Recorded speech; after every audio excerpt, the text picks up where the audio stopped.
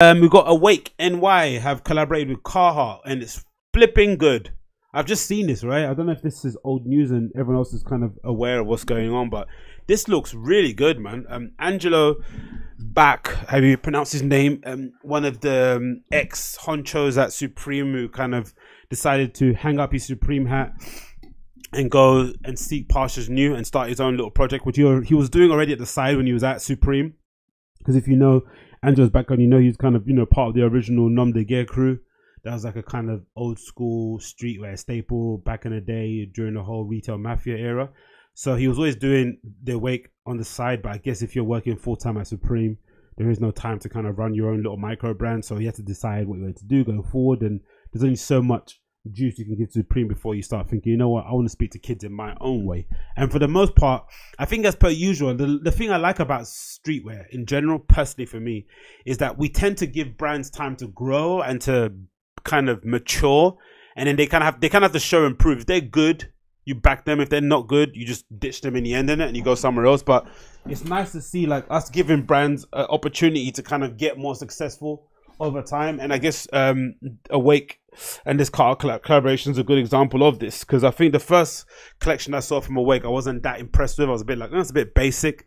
But then over time, you started to see him introduce some different pieces, some hats, some t-shirts. You got to see his artistic vision in terms of the lookbooks, in terms of the models used, the photography, the tones. Everything was kind of pointing to the direction of, okay, cool, this guy's got a bigger vision, a bigger goal in mind, just as opposed to just making clothes. There's something else he's trying to do, something else he's trying to say, which kind of, again, made me think, okay, cool, now it makes sense why he left Supreme. Because I guess most people, especially if you're obsessed with working in cool places and you don't care about creating or making your own thing or kind of leaving your own little mark on the cultural timeline, you would be like, oh my god, I can leave Supreme. But you know, if you have a bigger vision for yourself, or you think there's more you can offer the world, and you want to just create and maybe speak to a different audience, then why not? Right? It's only a job. It's a cool one, don't get me wrong, but it's still a job at the end of the day, isn't it? So this Awake Carhartt collaboration kind of, for me, marks Awake really going to the next level. This is kind of them really carving out their own little path and really solidifying their position as one of the kind of undercover brands to kind of look out for in the streetwear in the street market at the moment. There's so many. I think I mentioned it previously, like if you're a kid now and you're obsessed only with Palace and Supreme, you're really cutting yourself short. There's so many other good brands out there that can supply that look for you without kind of, you know, having to kind of, you know, lose a part of your own dignity trying to get these things when you go and queue up at the store or try and buy stuff online. So this is a lookbook here from Hypebeast. It says the following: Awake NY reworks Carhartt work in progress staples and a new collaborative capsule. And what I like about this straight away is that the first two shots, boom, color. I don't think I've seen a Carhartt collaboration with this much color ever in my life. It's always kind of been really monotone, really pulled back, stripped back, basic workwear color schemes, you know, the browns and navies, the blacks, yeah, the sandy kind of colorways. That's it. You don't really see a Carhartt, you don't see Carhartt anything in this like bright fuchsia blue with this orange and a lime green lining with contrast stitching, massive contrasting logos, big logos on the beanie hat. Like, it's really, really bright, really colorful, and again, really fun and playful. I love everything about it. So again, you got this amazing, I'm not even sure what jacket that is from Carhartt Work in Progress. I'm not sure what model that is that he's wearing there at the top, but I love it. It's got sort of lime green inner. You've got a nice hoodie as well. With I've been a big fan of contrast stitching for a while. I think that's why I like I think was it Stussy and Carhartt, that black suit they had. It was like a tracksuit, had like a work jacket with some bottoms in it. With some, yeah, I'm pretty sure it might have been a Carhartt collaboration. It sold out instantly though. It's all like a jacket with like contrast stitching, like black with, like, my favorite is obviously black with white contrast and stitching. Like, you know, give me an outfit with black and white contrast stitching and I'll wear that every single day, man. So good. So yeah, I love the colorway. The color scheme is really, really good. I like the addition of these pockets or whatever they may be. Oh, you know what they might be? Those pockets, they might be the same pockets that you get when you wear Carhartt, when you buy Carhartt trousers or the kind of workman trousers. They've got their little kind of, you know, tall, or I think accessory pockets at the front where you can kind of throw some shit in.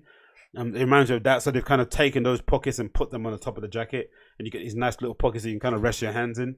Do that kind of Batman, you know, the little Batman pose. Yeah, massive, love it, man. Big logos on the back. Again, for me, not for me personally, the logos on the back, but I guess if you're speaking to a particular demographic, a particular age group, they're gonna absolutely love it. Great colors again.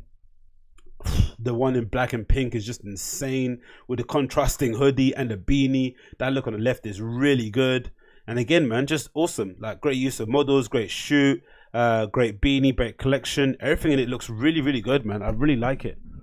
It's an amazing collection. I'm not sure how this flew under my radar, but very, very good work from Awake.